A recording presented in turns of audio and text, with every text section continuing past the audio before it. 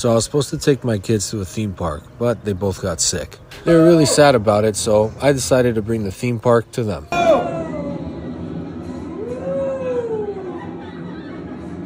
I think out of everybody, my son had the most fun.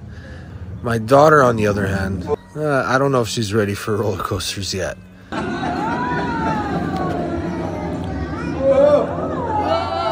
did promise my son, however, I would take him to a theme park as soon as we got better. He's been doing good in school, so he earned it. It did take my daughter a little warming up, but once she got used to it, I think she prefers the laundry basket roller coaster over the real thing.